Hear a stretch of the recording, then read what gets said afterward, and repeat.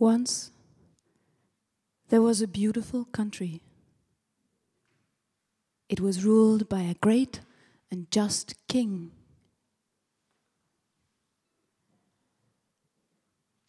But there was one strange thing about this country. Roses had been forbidden to even talk about. And for as long as anyone could remember.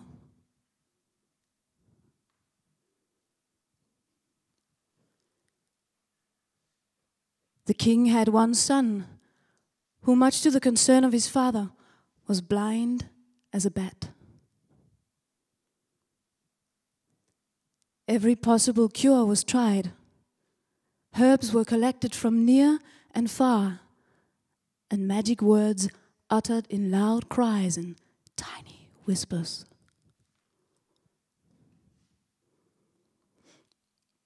However different the attempted cures, the result remained the same.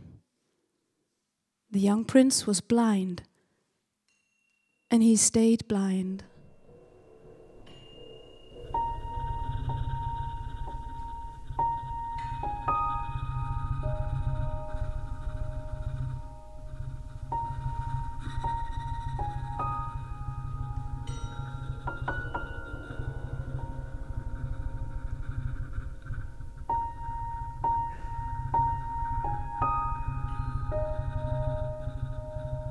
Eventually the king decided to take a different approach.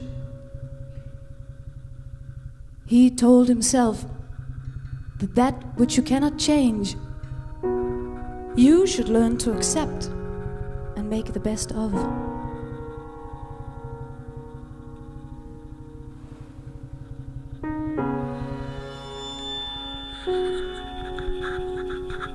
And so it came about that on his 12th birthday, the blind boy was presented with his new private teacher.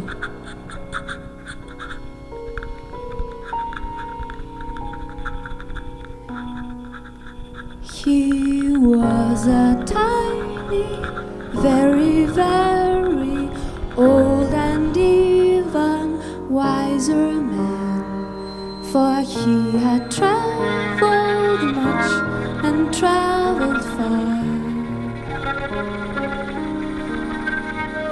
And he had eyes that spoke of all the things that they had seen. Eyes that knew who people really are.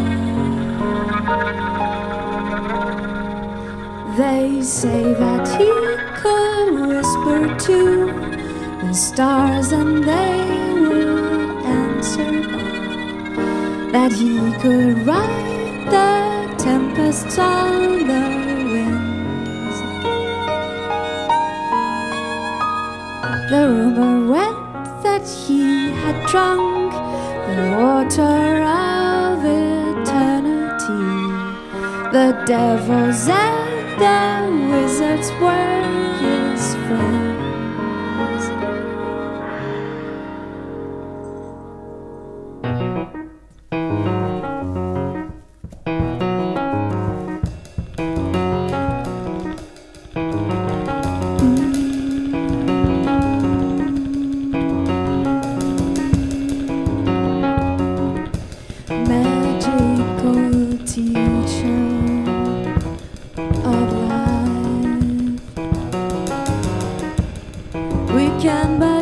Of your age,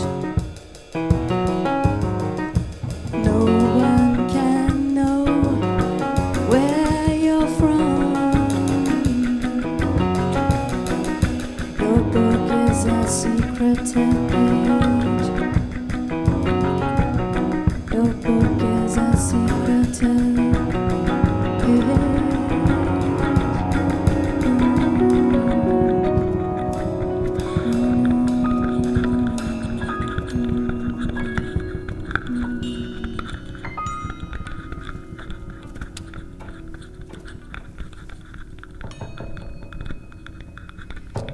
This old man had entered the life of the young prince with one sole purpose.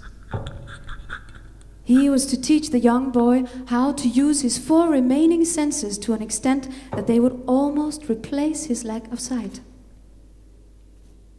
He was, in other words, to make out of a blind prince a worthy king. And so, from this day forward, and for many years that came, the prince would be busy all day long, learning about the world around him through hearing, tasting, smelling, and touching.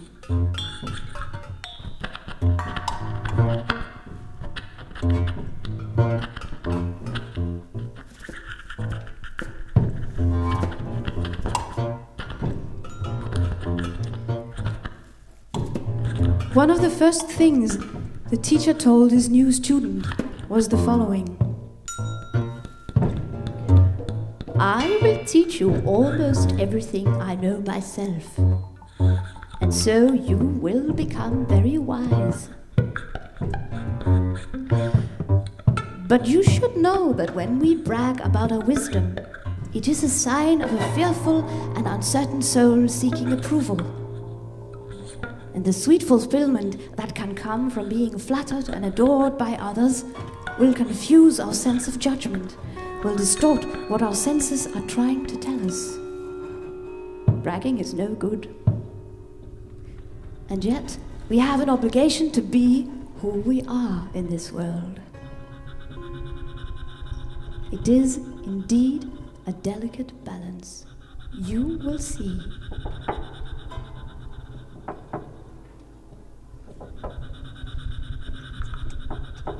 Teaching a blind boy to be a worthy king, that is quite a task. Some might even say that it is impossible. But the wise man was not only wise, he was also a wonderful teacher. He seemed to know the very soul of the prince. And the prince on his side was forever inspired and eager to learn. And so he learned, and he learned, and he learned.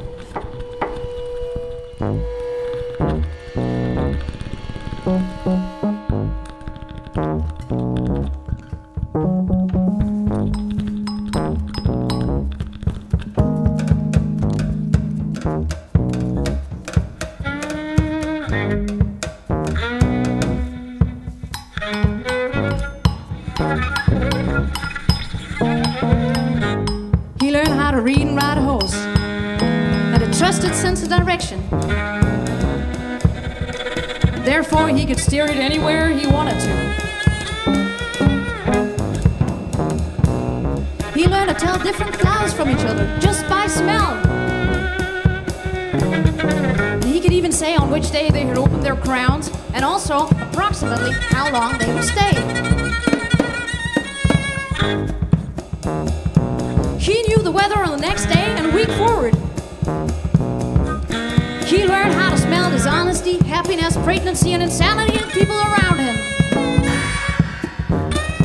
He learned how the sound of a voice can tell you a lot more about the person than the actual spoken word, and what to make of this. He, of course, learned a lot from reading many books. Certain first editions have a very pleasant, thick ink print, and the fingertips of the young prince had become so sensitive that he could just put them on their pages to feel and read their letters and words.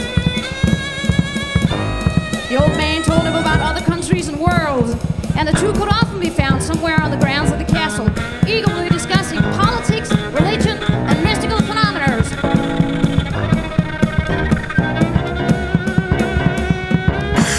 The young prince became a lover of music. He learned how to play all of the instruments, he could perform cantatas from first hearing, and he could deduct moods and personalities of the musicians that would come to the castle to perform simply by listening to their notes.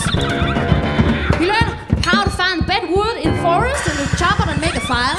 He learned how to cook and catch fish and hunt birds and deers, and he could recite poetry, tell stories, make up jokes, tell the year of harvest and the amount of sturges of the wines he tasted. He could, of course, easily find his way around the castle and would always know if he was heading east, north,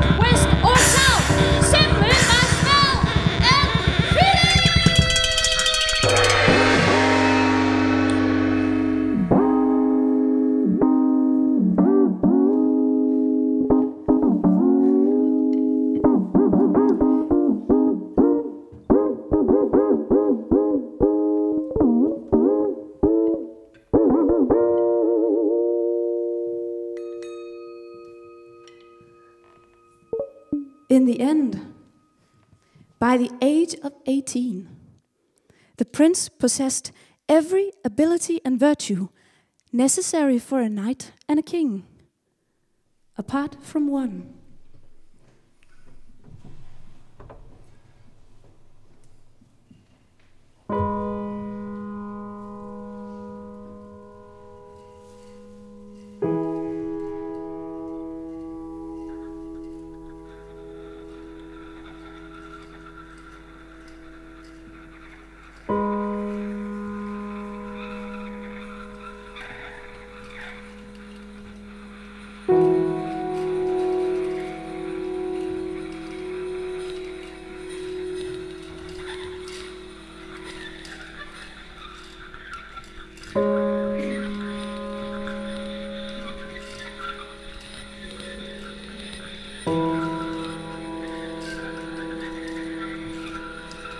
For some time,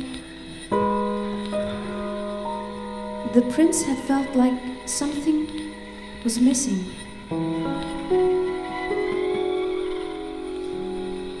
I cannot tell you why or how he felt this. We must just remember that the prince had become an extremely sensitive young man. Maybe certain words had been replaced in books, or the winds would carry strange smells.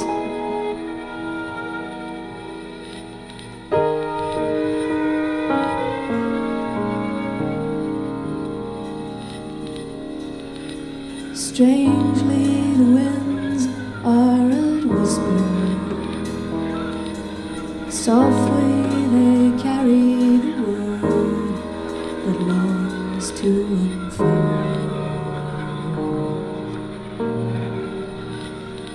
In hearts hidden by dreams written, in hearts hidden by dreams written,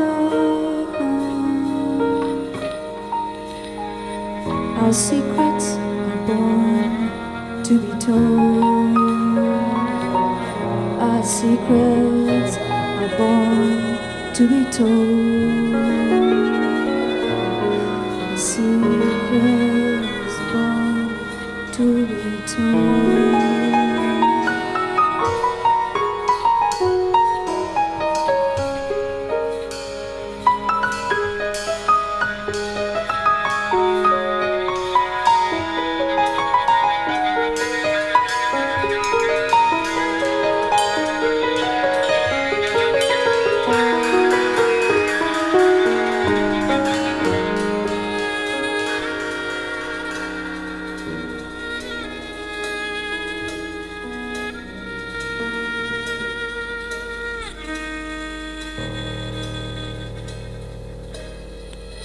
One day he could not bear it any longer and shared this feeling with his teacher. The wise man said,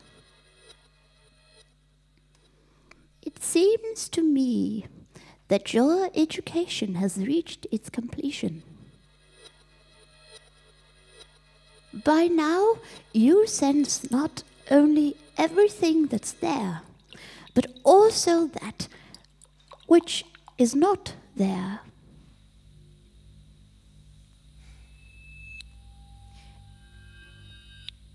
This means that I will have to tell you that which I cannot say.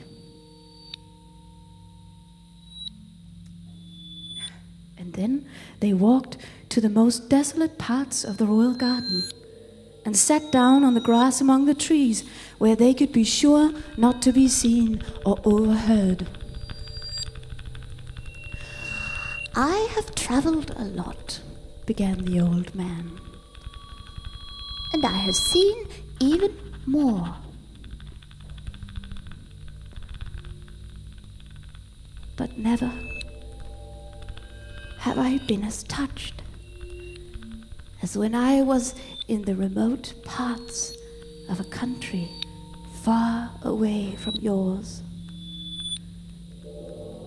For never have I seen anything as beautiful as what I saw that day.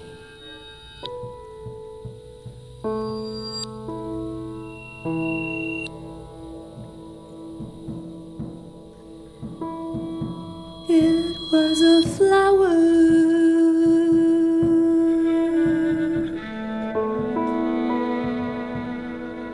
tender beauty, softly arranged in velvety leaves of blood red, pearls of dew would pause and shine on its complexion.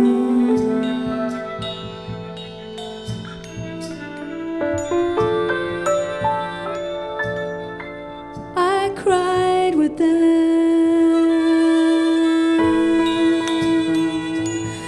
fulfilled and grateful that such a thing could be.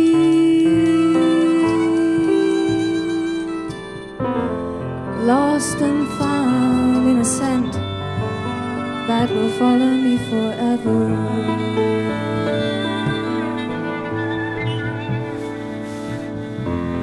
I even love the thorns, and I've even tried one on my finger, revealing my inside to be of the same color as the flower leaves. All became one.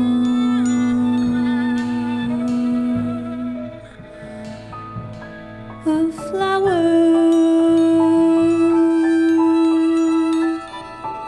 tender beauty, velvet leaves of blood red.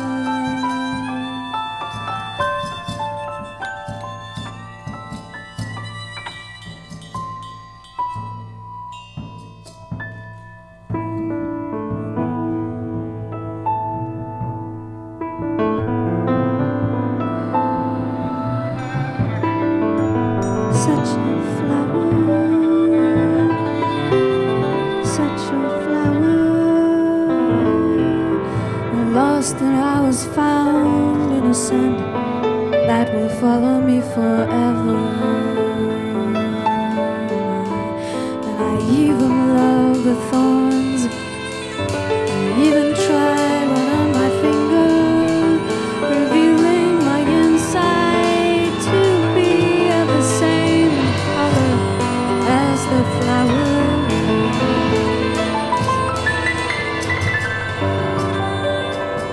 All the flowers, all this flower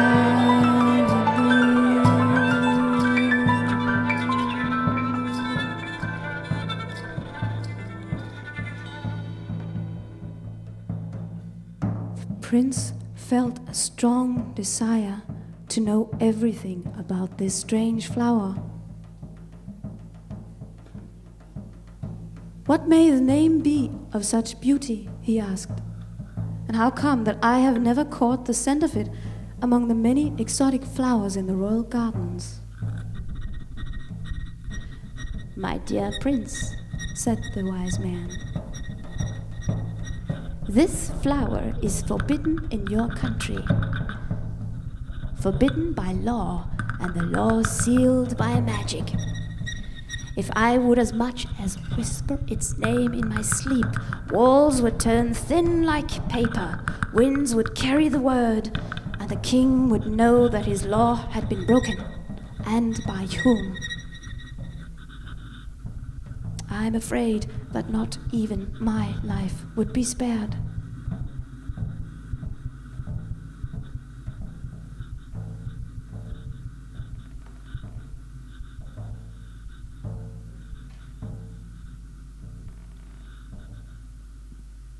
The blind prince had learned the truth. And he felt his heart and soul turning away from his father and the whole kingdom. And what had once been great and just now seemed to him empty and false. The only thing he wanted in the world was to find the forbidden flower. And all night long he tossed and he turned in his bed and did not find his sleep, while strange voices spoke and argued inside his troubled mind. You thought it was a perfect scheme, where good was good and evil evil, but you were in a foolish dream, and one that was too blue-eyed to be true.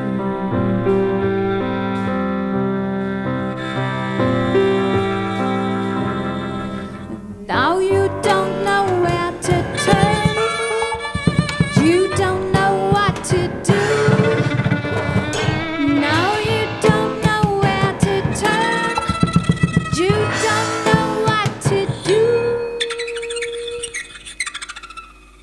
This castle was your childhood home, a little world alone and alone. But just today you learned the truth. You smelled the lie and felt the border. And now you don't know where to turn. You don't know what to do. Now you don't know where to turn. You don't know what to do. Did you think your papa was an angel, with angel wings to make him fly? Then wake up and smell the coffee. You have been living on a lie. Don't you know that no one can be perfect? Perfection is the fruit of an ideal, and it's a part of growing older, to face the facts and to come clear. So life is not a fairy tale, where good is good and evil evil. Snap out of childhood's pastel scale. Your vision was too blue-eyed to be true.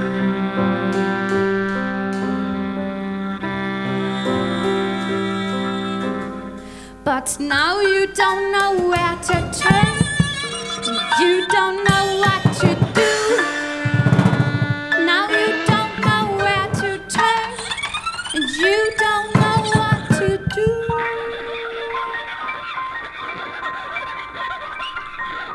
But it's only natural. You should lose your bearings when a kingdom shows its unveiled face to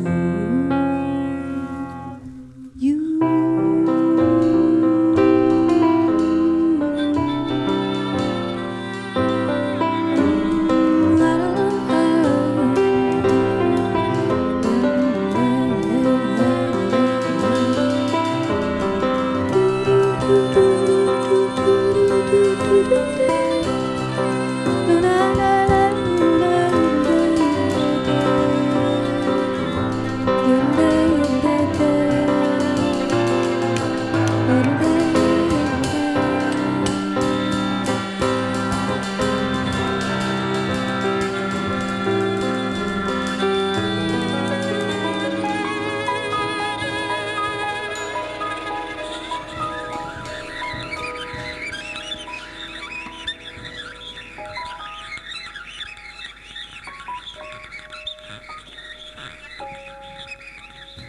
When morning came, the prince had made his decision.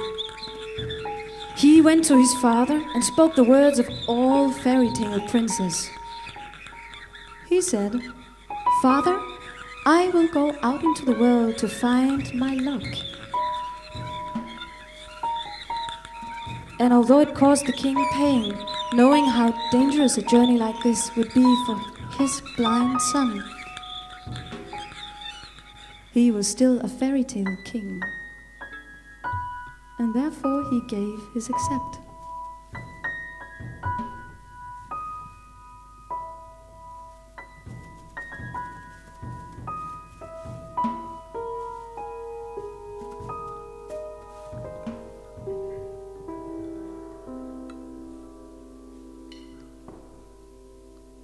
Not long after this came the day when the prince, packed and ready to go, said goodbye to his father, the king, and to his teacher, the wise man, mounted his horse, and rode out of the gates of the castle and into his journey of the unknown.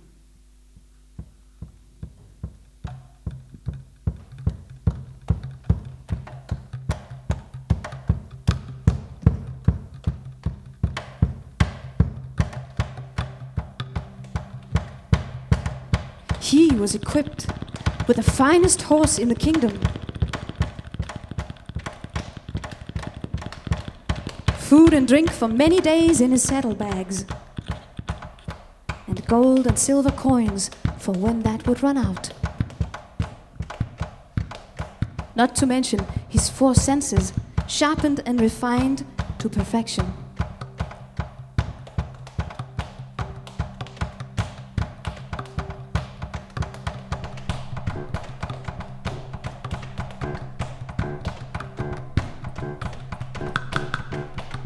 Finally, time had come for the blind prince to experience the adventures that he had so far only heard and read about. He felt the sun on his face, listened to the sounds of the world, deciphering their sources. He let his nose tell him of humidity, vegetation, and the people around him. And he met many.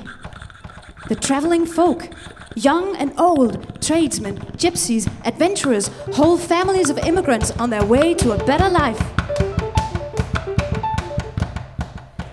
He would join and travel along, listening to their stories, taking their advice on how to travel and how not to travel.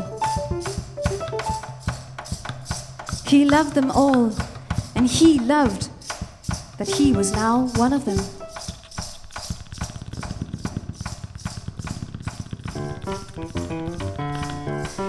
At first he would openly tell his own story, though he always kept the part about the flower to himself.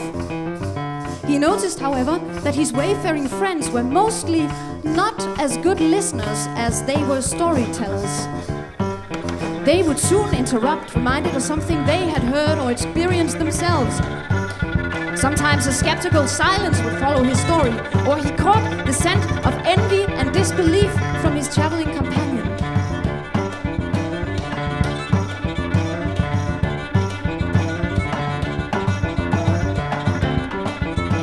For a long time, the prince withstood the temptation of drawing proof to the truthfulness of his own words. And he became more careful with what he would tell people. He felt then strangely unappreciated and a little less certain of himself.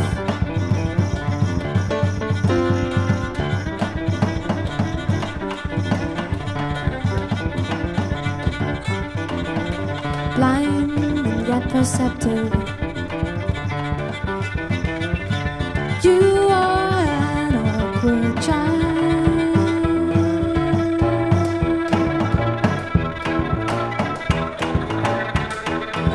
You mold your road from the unknown.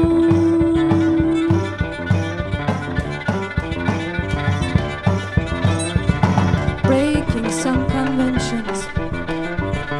You are a naughty child.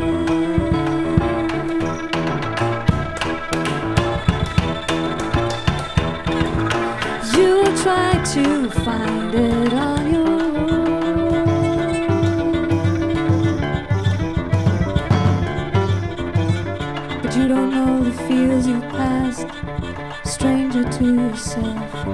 You don't know the world. You don't know the fields you pass. Stranger to yourself. You don't know yourself. Stranger to the world. Stranger, you don't know.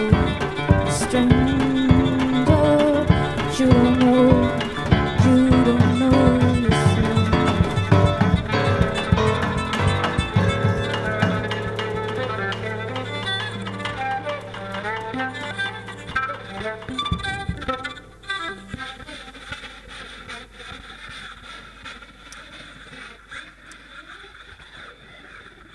One day, he met a young man who was refreshingly different from the other traveling folk. He carried with him only a big sea eagle inside a bird's cage. And he was a great listener. This young man cheered up the blind prince by asking him all sorts of questions. And he inspired the prince to draw out from his saddlebags what he had to prove his royal inheritance. The stranger was both amazed and amused, and the bird in the cage joined in with loud shrieks of appreciation. What a change of traveling companions! "What's the story of your bird?" the prince asked, for he was curious to know. "Well, I won it a couple of days ago on a market," replied the young man, "playing cards with a very, very old man who claimed that it was really an enchanted princess, and she could only be saved by a man who'd seen himself. I didn't believe a word he said," he added. And they didn't talk of the bird anymore. When evening came, they camped by the side of the road. Until late at night, the prince had to tell his amazing stories over and over again about all the things he had learned from the wise man.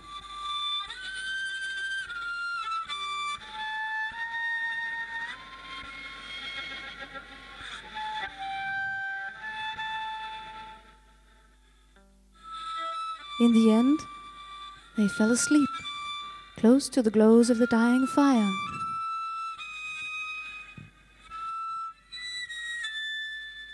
But when the blind prince woke up in the morning, looking forward to yet another day in the company of his new friends, he found that the young man was gone,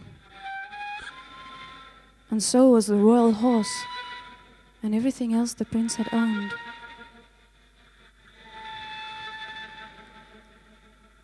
The only thing his companion had had the heart to leave behind was the bird in the cage, now screaming from discontent.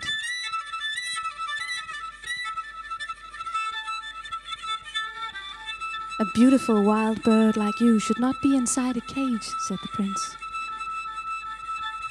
And he opened the door to the cage, and the bird jumped out onto his shoulder and did not fly away. "So, you want to stay with me, do you? But I have nothing to give you. All that was once mine has been taken away. How do you expect a poor blind prince to take care of you if he does not even know how he will feed himself?" And he brushed the bird off his shoulder and walked on down the road without looking back.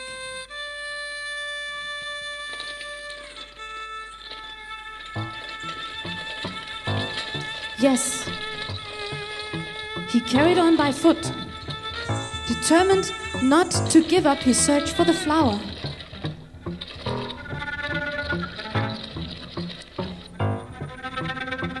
And he he began to invent stories about himself. Who would believe that he was a prince now, anyway? When people asked him who he was and where he was going to, he would one day be an orphan, searching his parents, the next a writer traveling to learn about the world. Anything that came into his mind. He found much pleasure in these games. He found that he could easily become someone else, and he always managed to fool his traveling companion completely.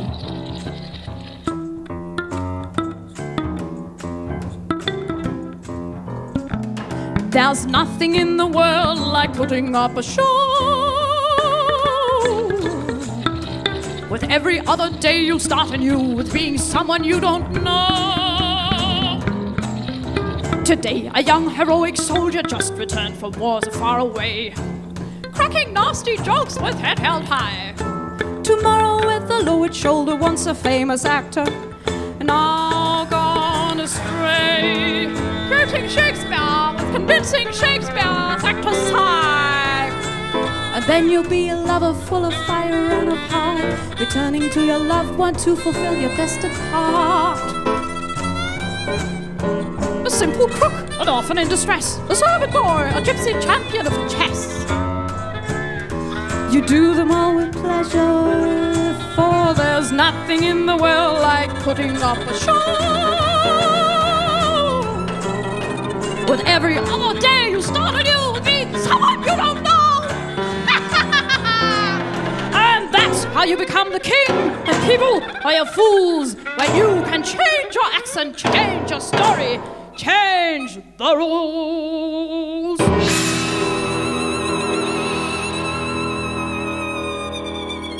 There's nothing in the world like putting up a show. With every other day you start anew with being someone you don't know. And that's how you become the king, and people are your fools. When you can change your accent, change your story, change the rules.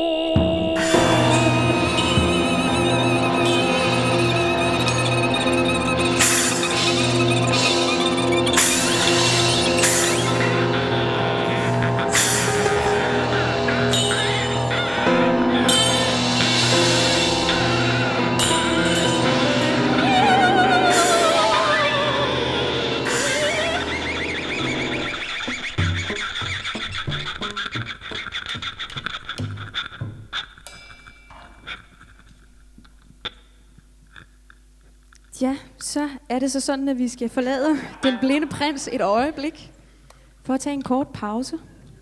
Jeg vil gerne sige tusind tak, fordi I alle sammen er kommet. Tusind tak. Det er Rune Kaagaard på klaver og alt muligt andet. Mathieu, Calleja og Toma Gouband deler på yndigste vis denne her trommeverden. Og på fantastisk violin fra Serbien, Manja Ristic.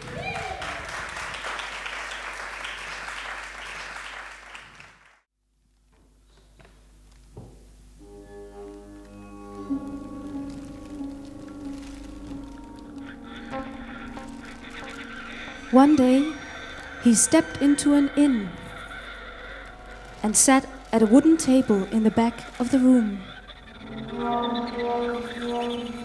Every once in a while, he took care to heave a deep sigh of discontent as he continuously shook his head before burying it in his hands. He had not eaten for days, and he hoped that a convincing act would buy him food and compassion from some gullible passerby.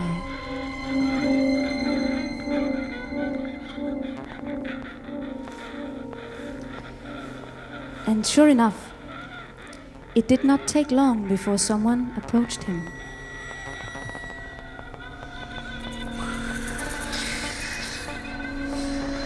What brings thou in this state of despair, young beggar?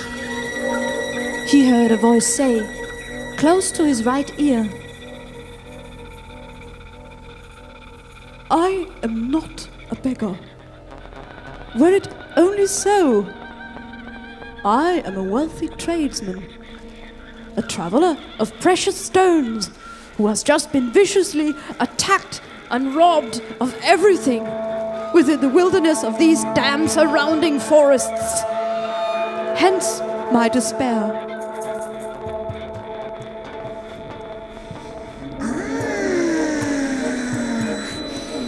And now you want me to buy you a meal today, and then tomorrow you will cover me with your precious stones.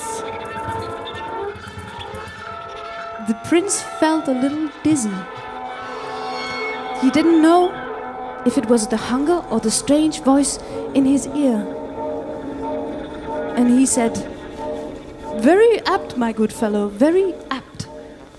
Yes, indeed, something along those lines. Would you have the goodness?"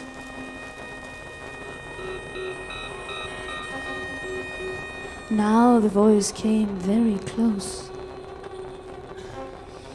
Yes, I would certainly have the goodness.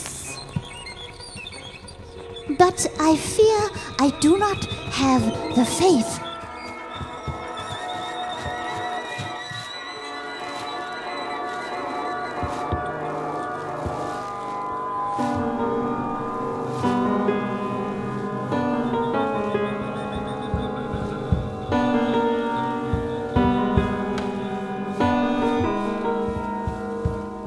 I do not trust that anybody likes me.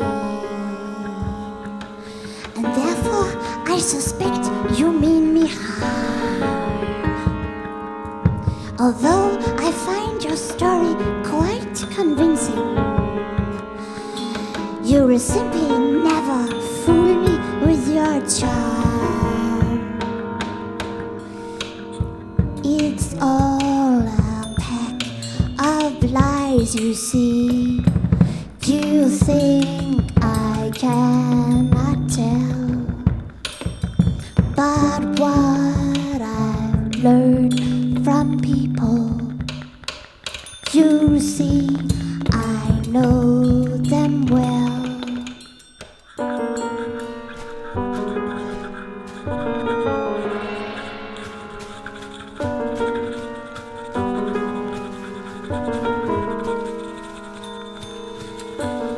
I found that nothing good can come from humans. They only think of what to gain and never what to give. As you can hear, I do not have a faith to call my own. I do not trust a single soul, and that's the way I live.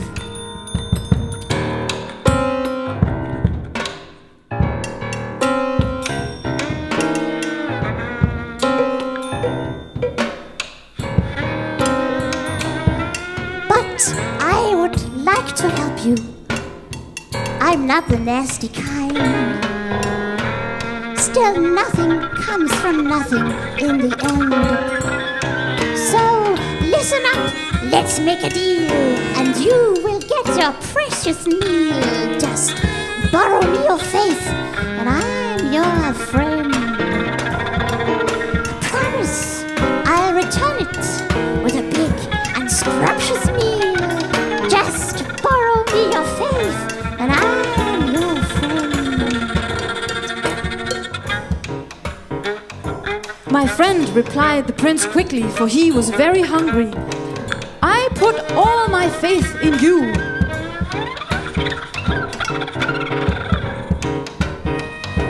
These words seemed to satisfy the stranger, who then went away and left the hungry tradesman to his own thoughts.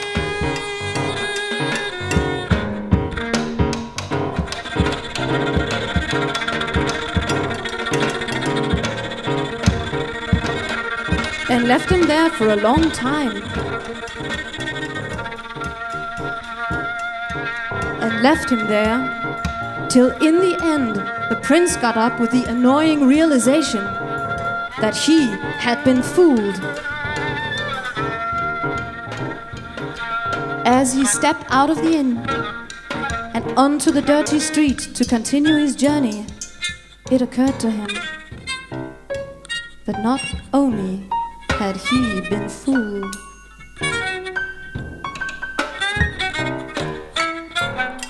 he had lost his faith too. Yes, listen up. Let's make a deal. You will get your precious meal. Borrow me your faith and I'm your friend. Be a friend if you borrow me your faith. Just borrow me your faith. I'm your friend.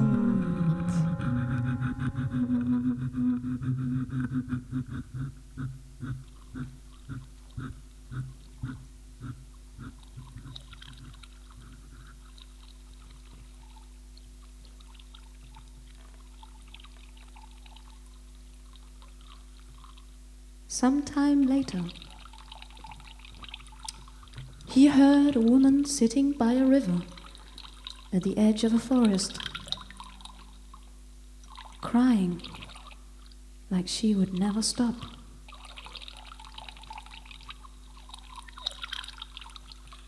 The prince followed the sound to ask her, "Why are you crying?" He heard the distinct sound of a salty teardrop hitting sweet river water as the woman sighed and in a tiny, broken voice began to sing.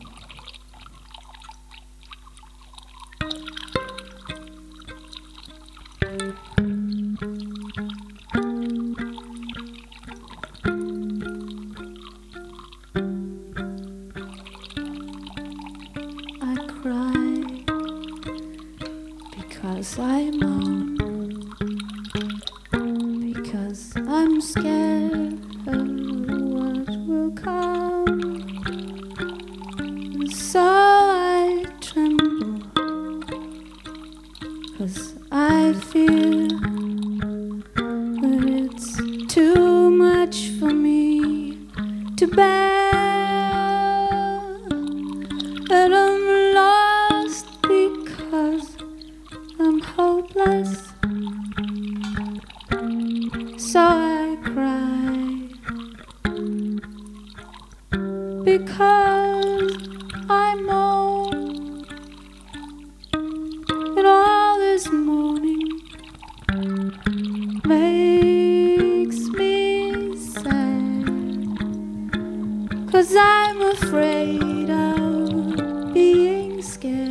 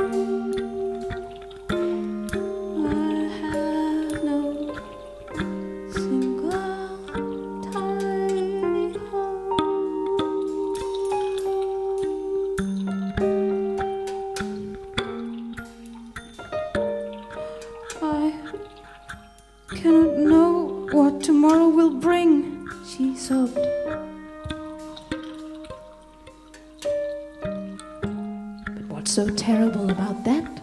asked the prince. "I am an orphan, and though I have no parents to take care of me, I don't worry about what will happen tomorrow. I know I will find my parents one day." "You see," said the woman, "you have all this hope, and I have none. If I could only borrow your hope for just one day, then all my trouble would disappear."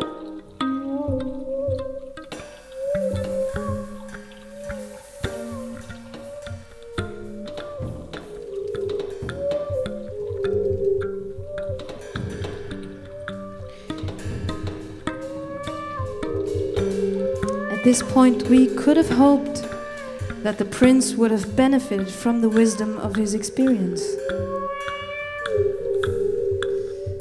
But as we all know, men cannot stand women crying. And so he said, "I will be happy to help you," and immediately gave her his hope. In return, the woman stopped crying and said in a completely different tone of voice, "Let's meet here tomorrow, same time, and I will give you back your hope."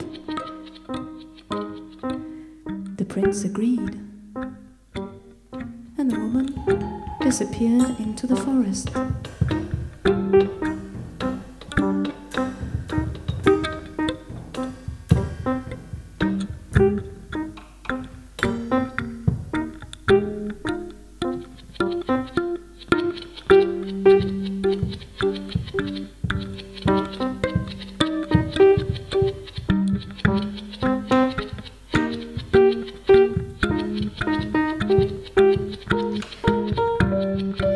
When the blind prince returned the next day to retrieve his hope, he found the woman almost screaming from sadness by the river. "What has happened?" he asked. She could hardly answer from renewed sorrow. But soon the prince came to understand that this poor woman had lost his hope somewhere in the woods. She had searched for it all night, but had not found it. And now she didn't know what was to become of her. She wished that she had never met him and that he had never borrowed her his hope. For now, when she knew what it felt like and yet was without it, it made her feel much worse than before. "Go away," she said to the prince. "There's nothing you can do for me."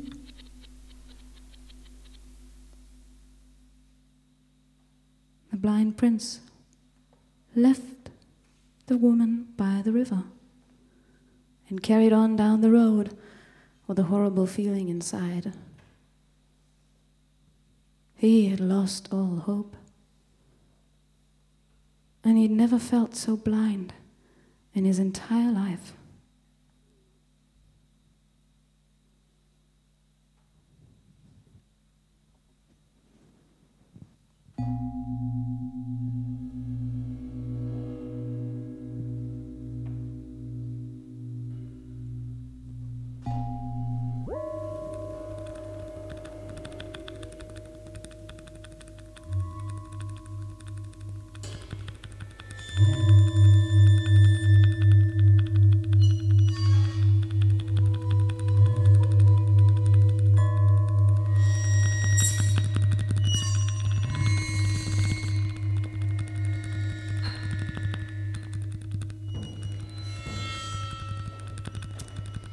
In one of the many countries the prince traveled through, he heard the rumors that the princess in the castle of ice was in terrible trouble and that she needed help from a real prince. Although he had lost his hope and had given away his faith, These rumors made him curious.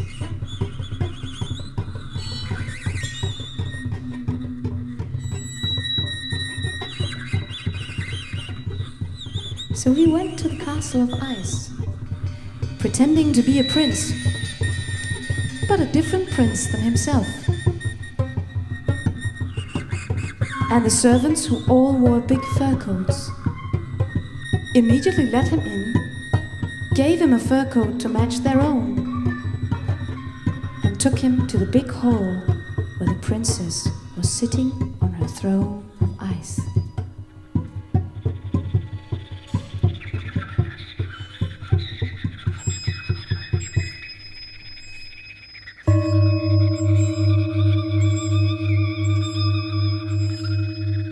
I am so terribly cold, she said, clacking her teeth. But are you not wearing a coat like mine to keep you warm? Asked the prince, who was a different prince than himself. No, that would be useless. The cold is coming from me.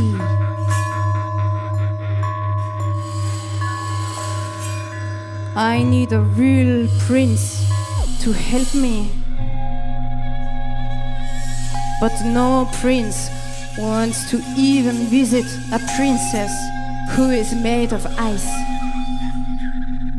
They all hurry by to other countries and warmer princesses. And soon I will die from my own cold. My face is turning blue now. And just this morning, my first toe broke off.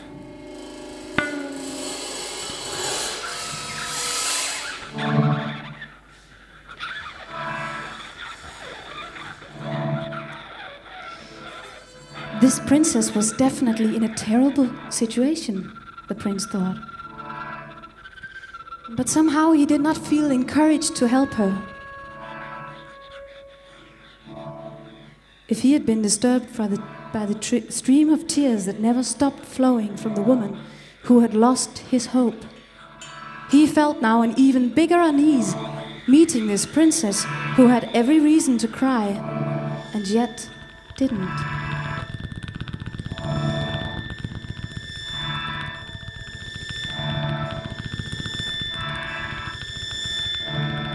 At this point, he felt the ice-cold look of the princess penetrating him to his very bone. But who are you? The prince then began to tell her the story of the prince that was not himself. But although he had worked out a marvelous tale for his character, the words now seemed to fall from his mouth like dead leaves and soon dried out.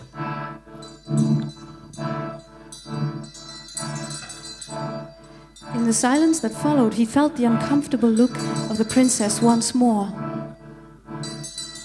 I see right through you, and I see that you are a miserable impostor. You are not whom you claim to be. And yet you are a prince. Strange, but useful.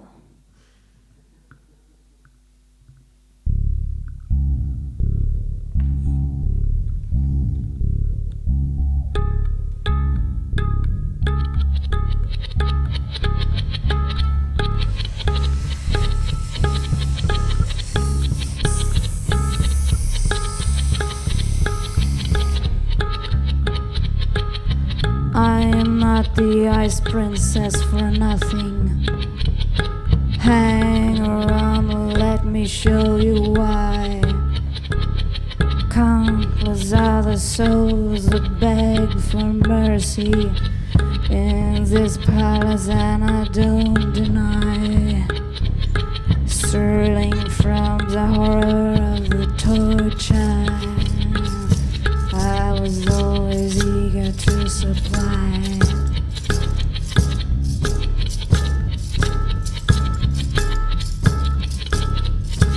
Ever since I was a little baby, it was clear I didn't have a heart. You could ask yourself if there were maybe no one there to love me from the start. So bring your children to me, let me whisper just a little something in their ears. Since I never had my share of crying, let me have the pleasure of their tears.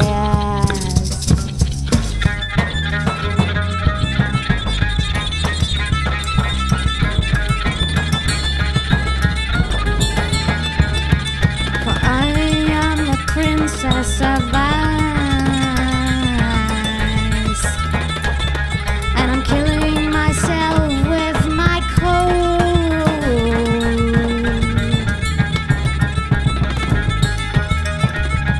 Could be that by tomorrow I'll be nothing but a stone. So tell me, can you blame a girl for making sure that she won't go alone?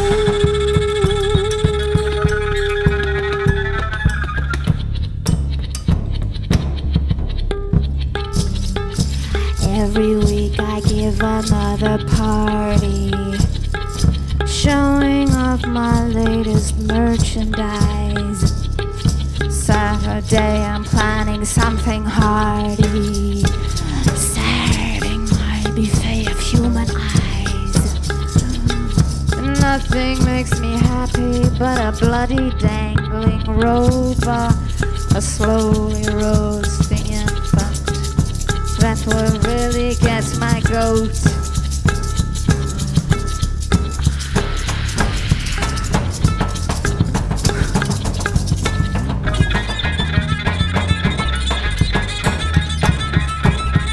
Yes, I am the princess of ice,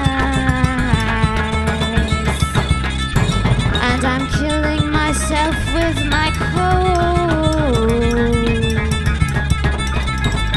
Could be that by tomorrow I'll be nothing but a stone. Tell me, can you blame a girl for making sure that she won't go alone?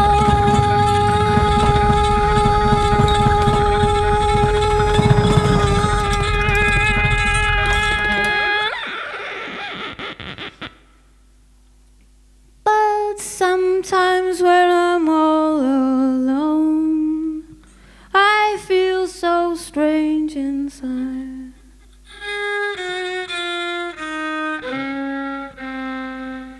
I long for something different. I wish that I could hide.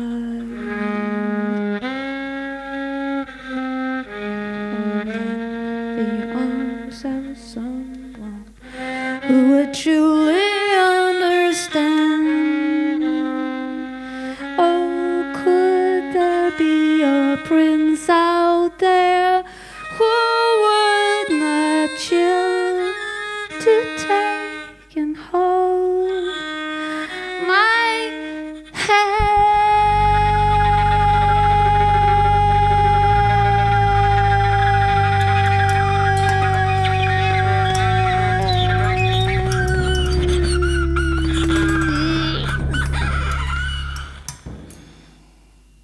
So now you know who I am, and your life would be in danger if I had been in a more fortunate situation. But as I said, you can be useful to me. Despite your miserable appearance and your boring lies, you are a prince, and therefore we will make a deal. I will let you go unharmed if you give me your love.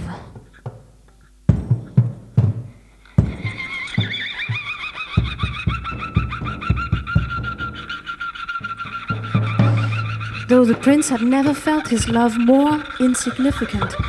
He said, "It seems that I have no other choice but to grant you your wish."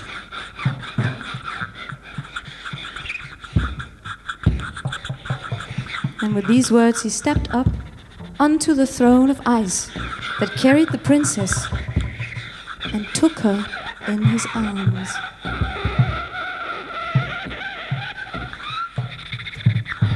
And now strange things started happening. The princess screamed like a wounded animal. "I am melting!" But the prince, so ridden by frost that he fell almost unconscious, couldn't move. The screaming went smaller and smaller and less terrifying as he unwillingly kept holding on to this human block of ice that was quickly disappearing in his arms.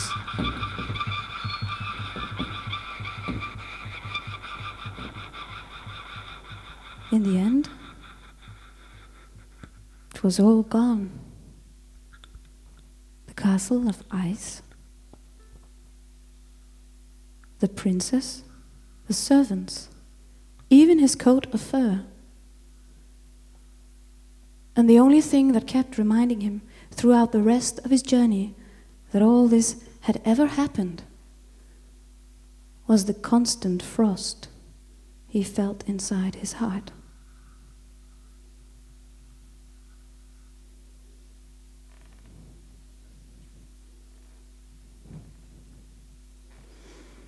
The prince decided from then on to travel only on his own and not to speak to anyone about himself anymore.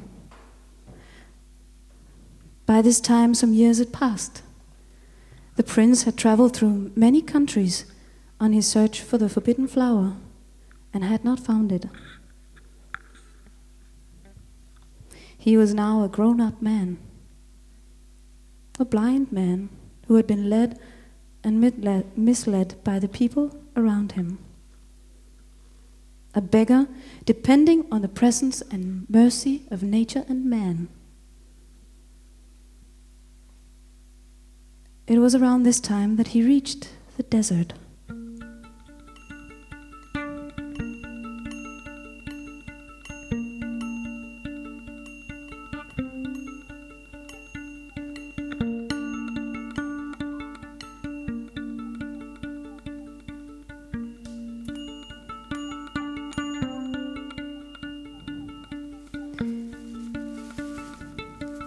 He smelled the sand, the heat, and the danger. And yet he couldn't turn around and go back.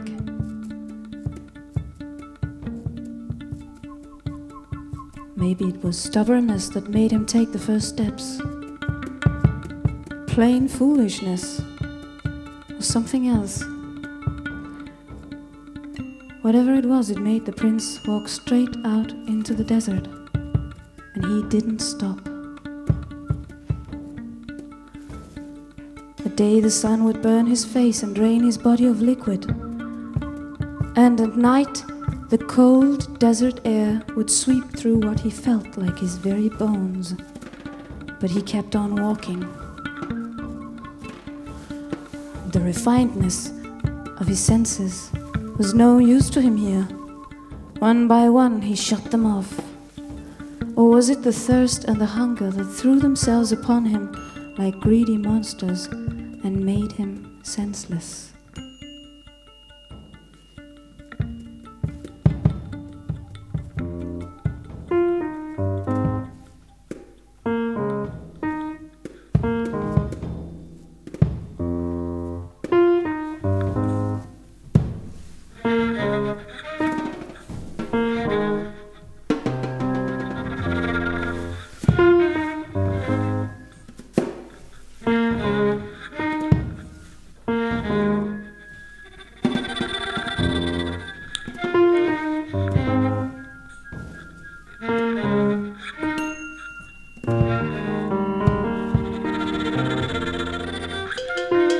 Everything will dry out here.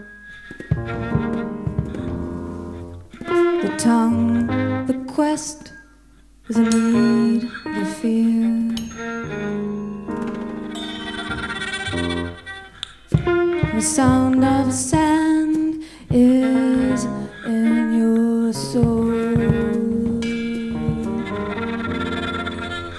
but still you stumble on to lose your goal.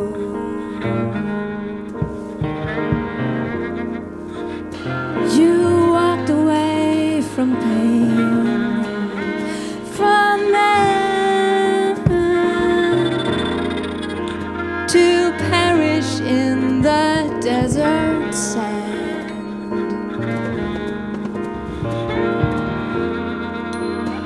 The dust of time will bury you,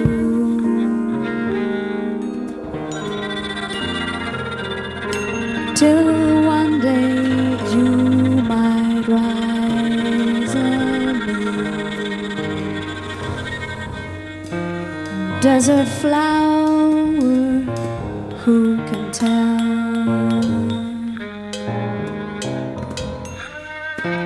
Could blossom from your human shell. Everything will dry out here. All the time, all the quest and the need, the dust of time will bury you.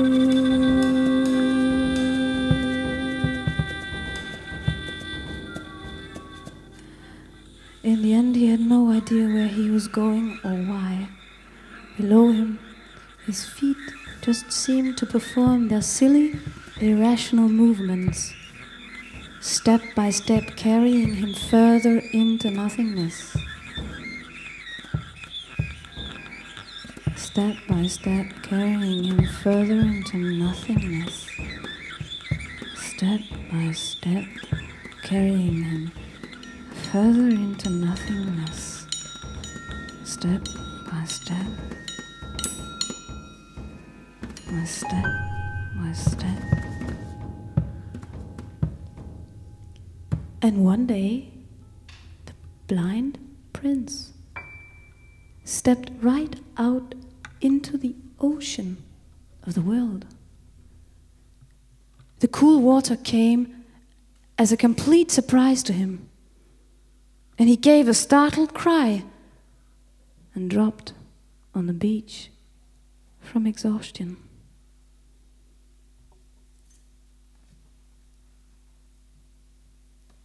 He lay there still for a long time, thinking no thoughts, dreaming no dreams. The water washing over his feet.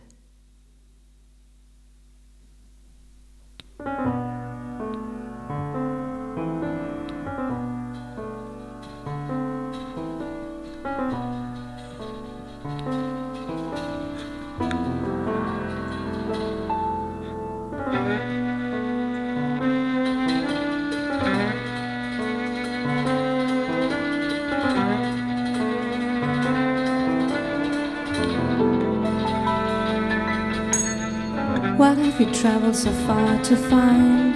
You lost all your senses, you've gone out of your mind, alone on the beach like a dead man. With every mile you traveled, didn't you leave it further behind? Or could you be closer now than ever?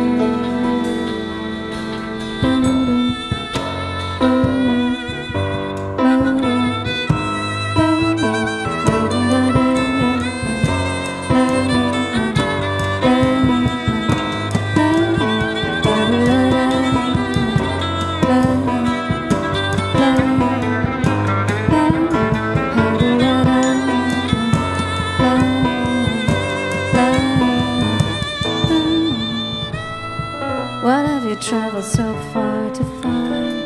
You lost all your senses, you've gone out of your mind, alone on the beach like a dead man.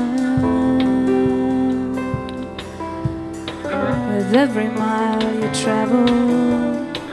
Didn't you leave it further behind? Or could you be closer now than ever?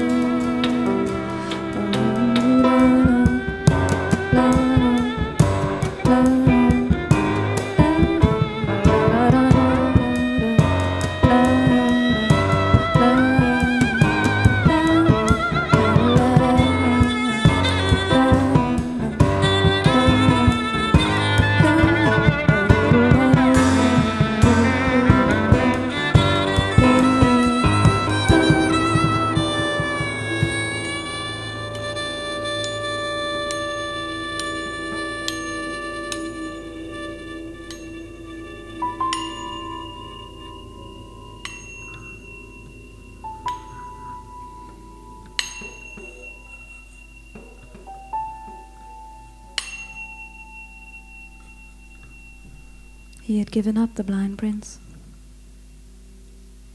And for a while, the world was still with him, holding its breath, waiting for something to happen.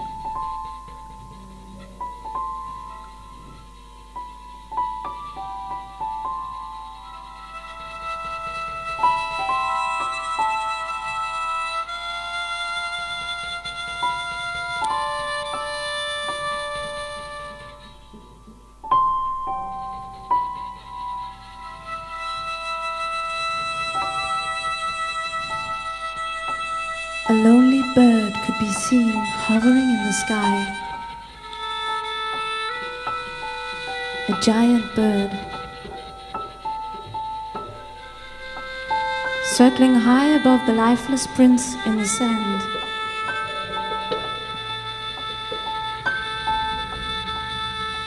It was a sea eagle, and its all-seeing eyes were literally fixed upon the blind prince.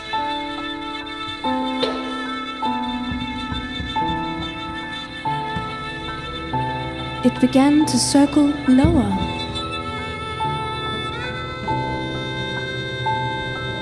Approaching the lifeless shape in the sand with a series of short, sharp cries.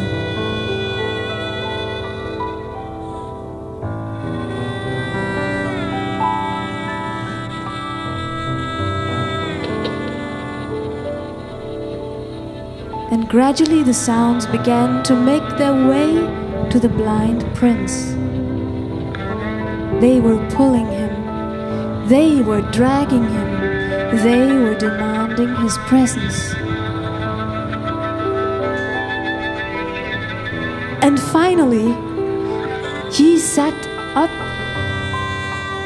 to mumble the first word that came to him. It was the word, help.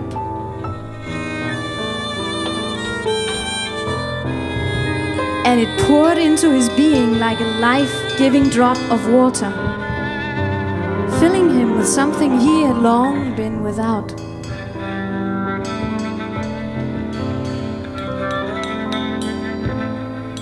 It was the feeling of hope. Help! He cried again, at the top of his voice. He waited to listen.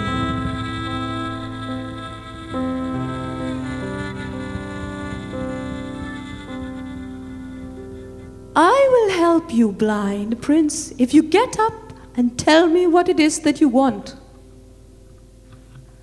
The blind prince got up from the sand. If the cries from the sky had awoken him from unconsciousness, then this simple question managed to put him back into his own story. And he began to remember things that had long been forgotten.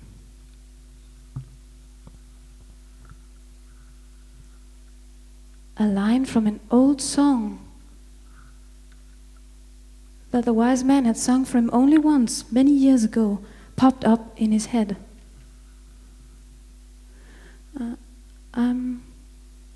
looking for a flower," he said. And before he knew it, he was singing the whole song, addressing it to the sky and the voice above him.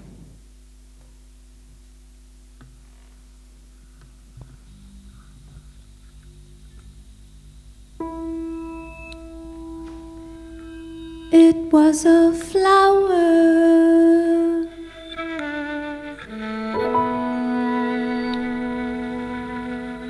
tender beauty,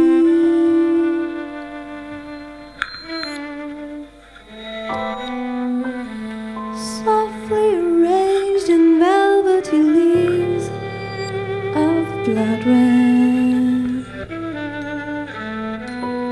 pearls of dew would pause and shine on its complexion.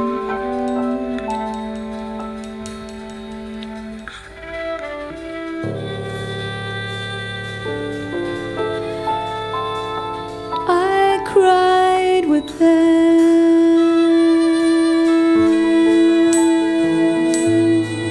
fulfilled and grateful that such a thing could be.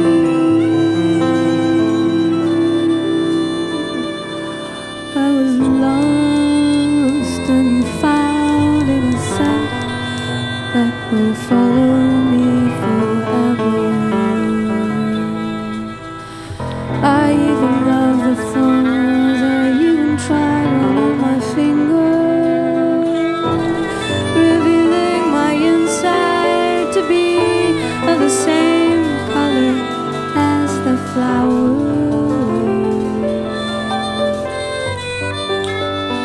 Oh, the flowers.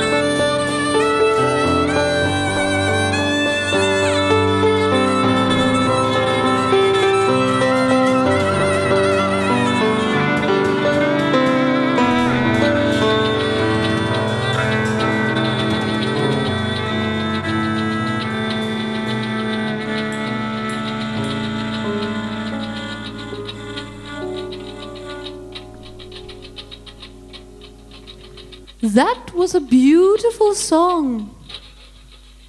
And have you found what you have sought?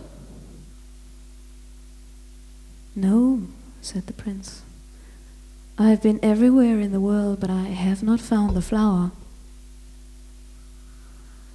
You might have traveled the whole world over 3 times and have met the most likely and unlikely people in it. There is still one place you have not searched. You must look inside yourself.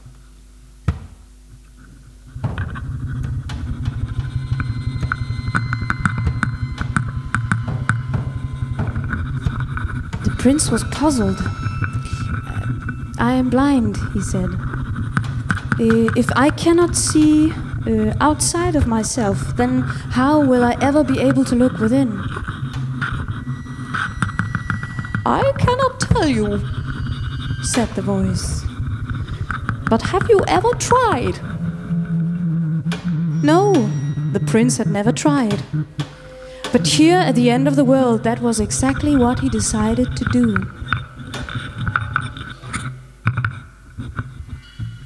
There will be nothing, he thought, as he, in the darkness of his lack of sight, imagined that he was turning his look inwards.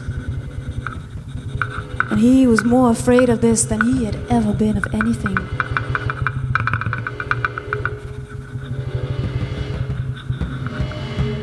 While trying, the prince forgot the world around him. There was only him inside the darkness. He felt his breath, the beats of his heart. He sensed the rushing of the blood in his veins.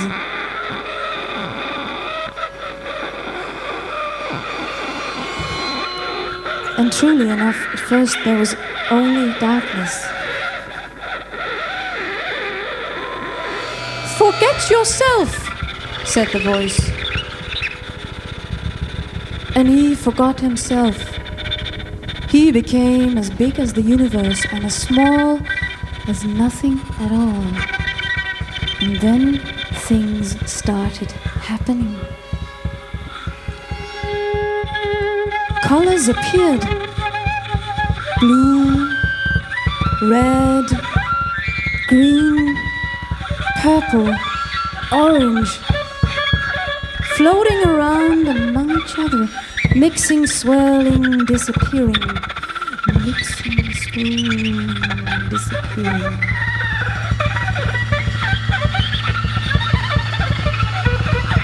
And as he opened his heart to whatever would happen, he lost his fear, and the colors began coming together,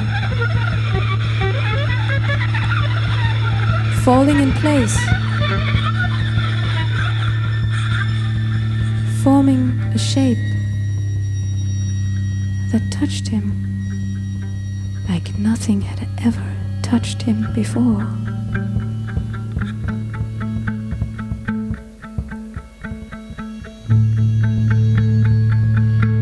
It was a flower.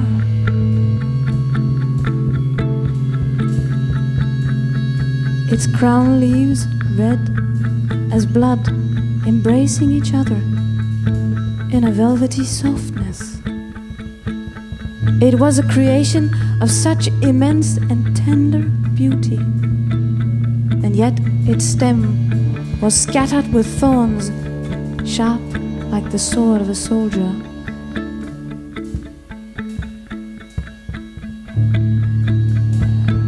The blind prince knew that this was the flower he had been looking for. Not only during these years of traveling, but his whole life. The tale of the flower was the tale of himself.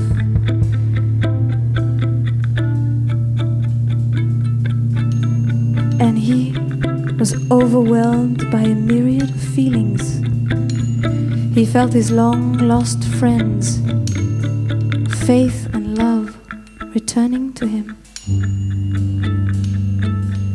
And he began crying.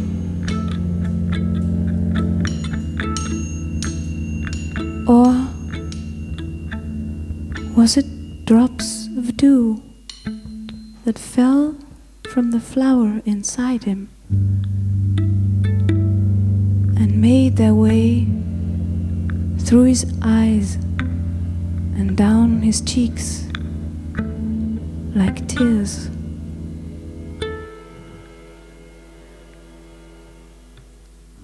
It was all becoming one and making no sense at all. And exactly at the same time, making all the sense.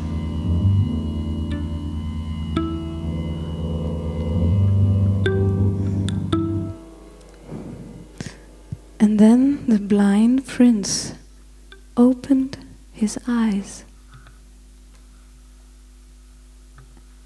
and he could see.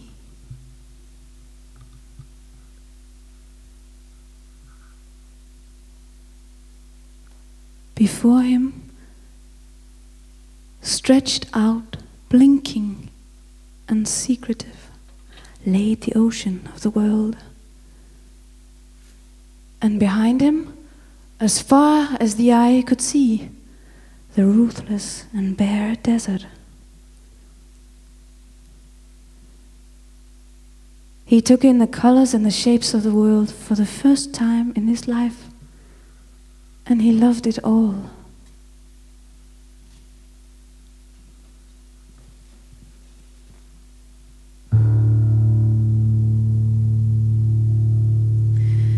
You've had a sign from the bird in the sky. Somebody spoke in your dream. What you have felt was always true. There is a purpose, a scheme. Everything that went before took you to this place.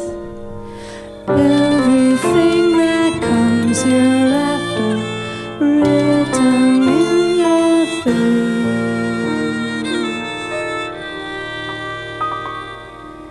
You are the chosen one. Mildly you stand in the sun, brought here by tempest and doubts from the past, knowing you are the one, knowing you know what you've always known. You're ready to be who you are. Prince, you have come from afar.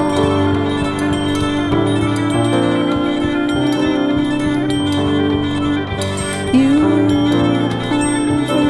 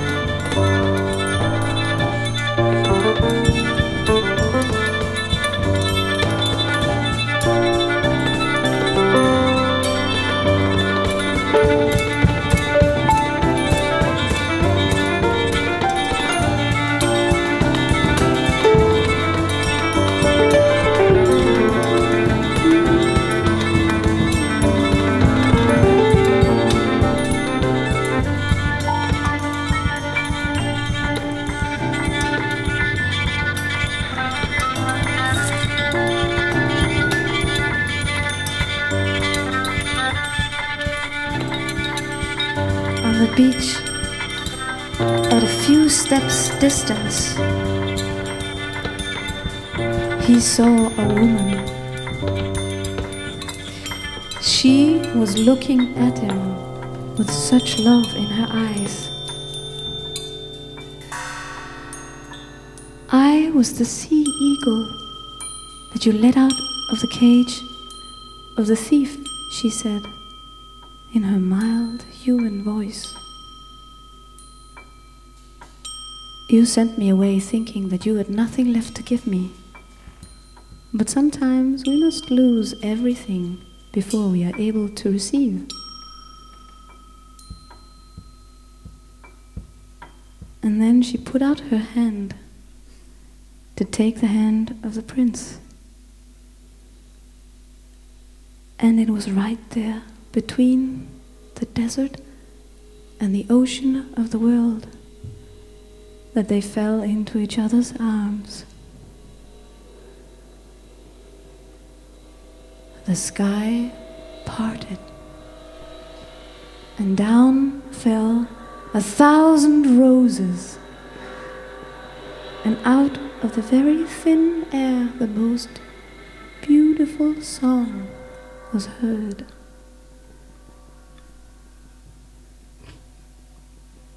It was almost like in a fairy tale.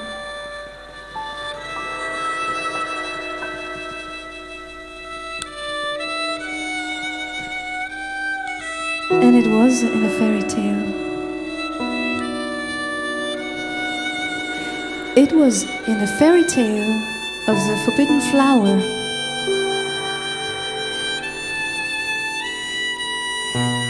And it was in the end of the fairy tale of the forbidden rose.